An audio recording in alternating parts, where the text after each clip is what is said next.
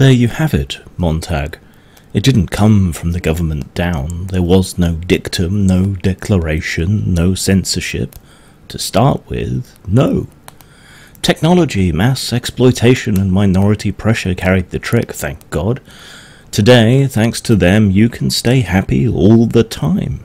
You're allowed to read comics, the good old confessions or trade journals. My friend, I hope I'm not being presumptuous in calling her that, Rachel Haywire, has presented me with something of a ethical dilemma. Normally I'm pretty certain in what I think about things. I have an opinion on everything, and it's a weighed and measured opinion arrived at through no small amount of thought and investigation, usually. And I have a principle, a very strong principle, against censorship.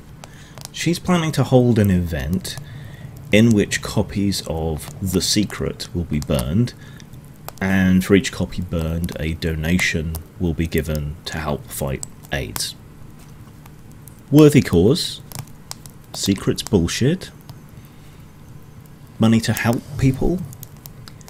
And yet, I had misgivings. I have misgivings. I still can't solve this knot of conflicting issues, and I thought it might be interesting to some intellectual masochists out there to follow me through my thought process. Censorship is a tricky beast, and once you allow it for something, it does tend to spread. Slippery slope might be a fallacy, but it does appear to be true. Once you bow to one group's demands, other groups can say, oh, that's not fair, you took their considerations in mind, or what about ours? It is better, generally, I think, for ideas to be able to be criticised, examined, turned around, looked at, taken apart, put back together, to compete with each other.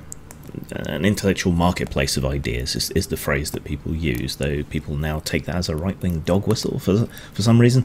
But the basic idea is that good ideas should, through the fact that they're good, rise to the top. Bad ideas should, since they're bad ideas, fall to the bottom. There are problems with this point of view, because bad ideas that are good at propagating themselves can succeed. They have a mimetic level of fitness which enables them to propagate despite them being bad ideas. Religion is essentially a mind virus. Self-help nonsense like The Secret is another instance of bad memes that are good at spreading themselves. Well, memeplex is technically a collection of memes that together are toxic but very good at spreading themselves.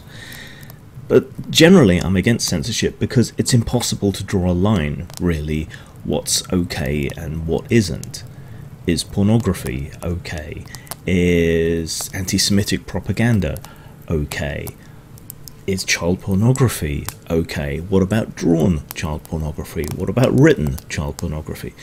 There's no really good line upon which you can say absolutely 100% in all circumstances this is bad, really.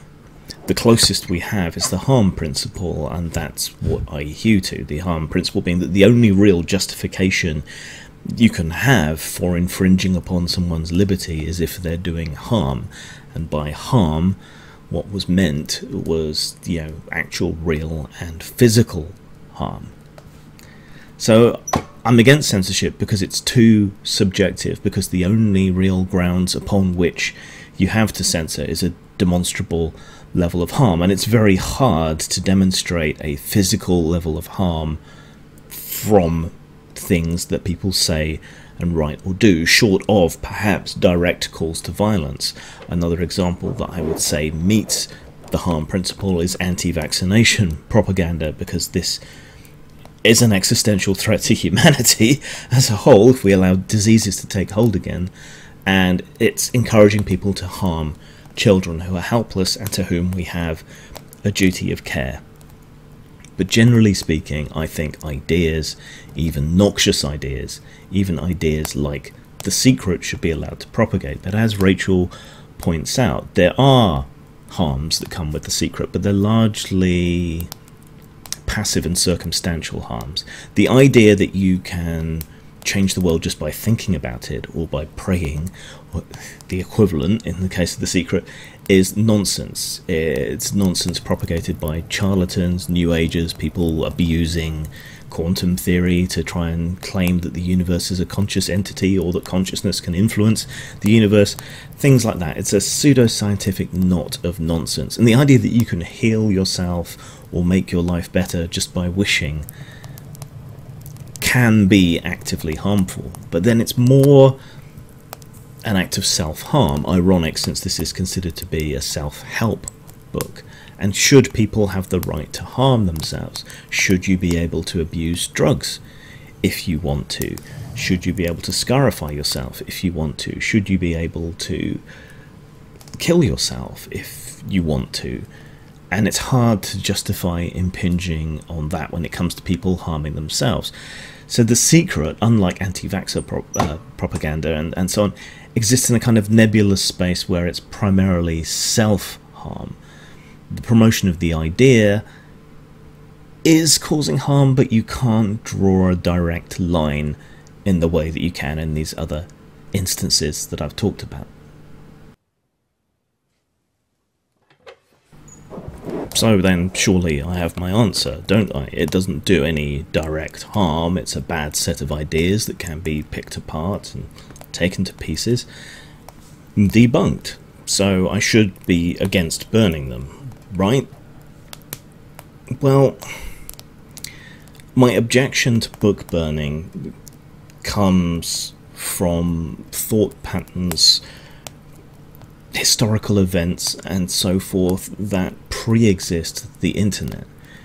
Even if we burned every single physical copy of the secret in existence, the secret would still exist because it would still be around digitally on piracy servers and as ebooks and whatever else. We live in an age where information is essentially unerasable, good or bad, and also we live in a time when bad information tends to be more popular and to propagate more freely than the good information. So in essence, burning them makes no difference whatsoever. But then in that case, why bother doing it in the first place? Well, that makes it a symbolic gesture. Okay, so now we're talking about communications media. The act of symbolically burning this book expresses a severe disapproval, but it also taps into all this history and symbolism that first gave me pause about book burning. You know, Nazis burning stuff. It's also likely that the people involved in the secret and so forth are likely to take the burning of the book as validation of their ideas, that it is a dangerous idea that must be suppressed and the man is out to get them, and that lends it some sort of cachet and appeal by validating that whole faux astroturfed rebellious, you know, hidden knowledge idea that it wraps itself in. So if a symbolic gesture is pointless, then it's pointless to burn the book. If a symbolic gesture can have meaning, then we have to reconsider those past meanings again. We have to consider the effect that it will have upon the people who consume it and upon the people who sell it. And on consideration, it's likely to actually help them, if anything. This is not good. Then again, there's some other things to consider. So I've already said I think this may end up actually helping the people behind the secret, which doesn't strike me as a good thing.